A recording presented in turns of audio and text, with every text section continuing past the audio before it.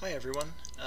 So today I'm going to show you the first step in the analysis for our second paper. So remember, our second paper of the semester is looking at the influence of topography and fine-scale variability on species composition.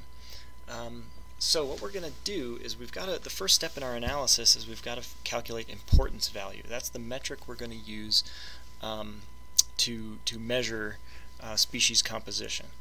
So to calculate importance value, we've got to calculate the relative density of each species in each plot and the relative basal area of each species in each plot, right? So those will be percentages that go from 0 to 100. We add them together, and so importance value will range from 0 to 200. So the way this works, here's our raw data in our Excel spreadsheet. So we've got plot 1, and we've got all the species in plot 1, every tree, and then we go plot 2, plot 3, and so on. Okay, so there's the plot number, the species, so these are our standard abbreviations, so the first two letters of the genus, the first two letters of the species, so PIED, Pinus edulis, that's pinyon pine, PIPO, Pinus ponderosa, and so on. They're all live trees, so the status is going to be 1 on every one. And then here's the diameter of breast height in centimeters. And then we've got basal area. Remember, basal area is the cross-sectional area of the stem, and we can calculate that from the diameter. And so here we have basal area in meters squared, and here's the conversion equation here based on the diameter. Okay, so what we need to do is we need to calculate for every plot the relative density and the relative basal area of all the trees. So here's what we're going to do. We're going to use a pivot table in Excel, so insert pivot table. Select the data range, so I'm going to select those first 5 columns, and then I'm going to put it on a new worksheet. So here it is. I'm going to rename that worksheet Pivot, P-I-V-O-T. Okay. Alright, so if I click on the table here, notice over here on the right I've got all my fields. So these are all my column headings, right? So plot, species, status, DBH, basal area. And then I can put those into different places in the table, right? So I want my plots to be my rows and my species to be my columns.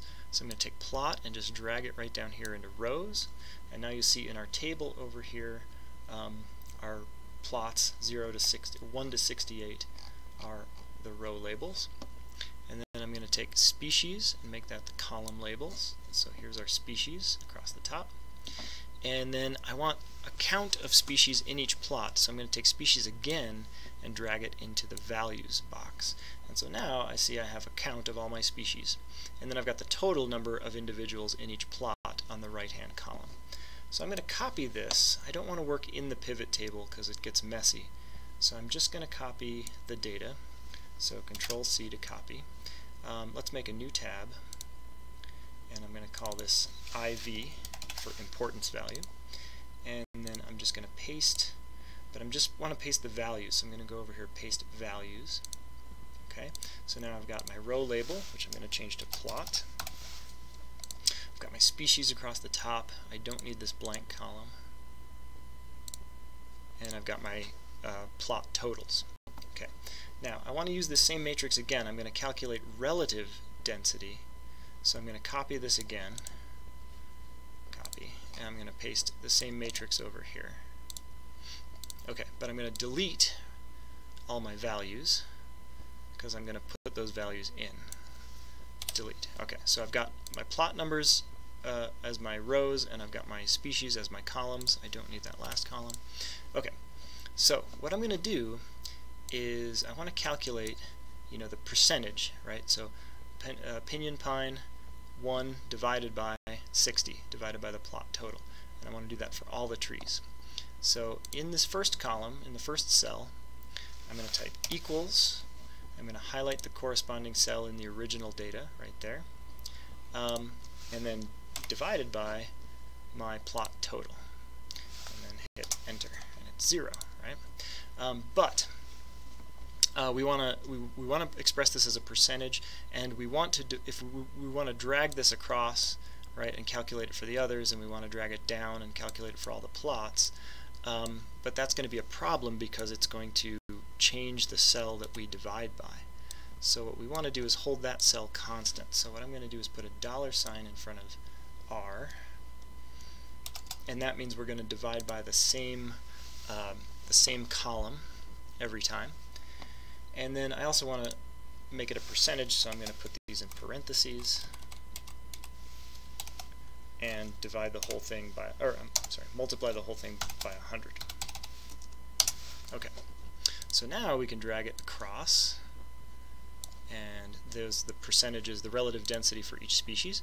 I'm going to make a column here, and just to check and see if it was correct, I'm going to sum this, and it should equal 100, right?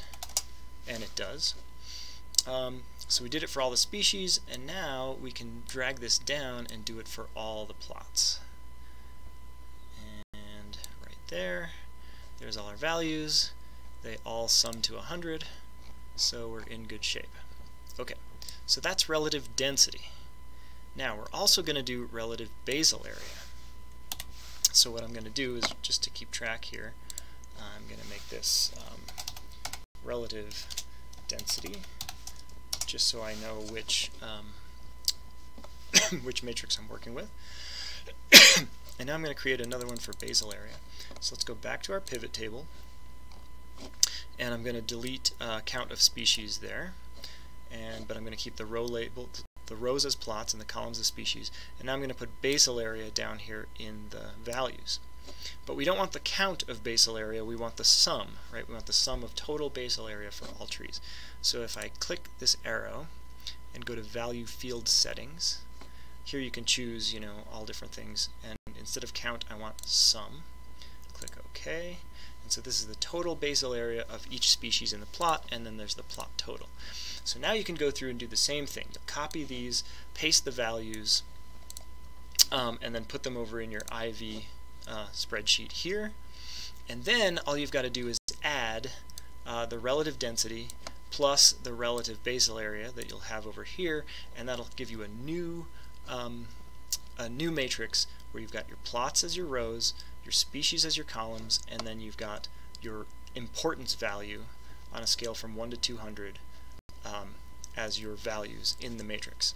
So give that a try, and then the rest of the materials for the rest of the steps of the analysis are all on the course website with the explanation, the tutorial, and some example code in R. So good luck, and I'll see you in class.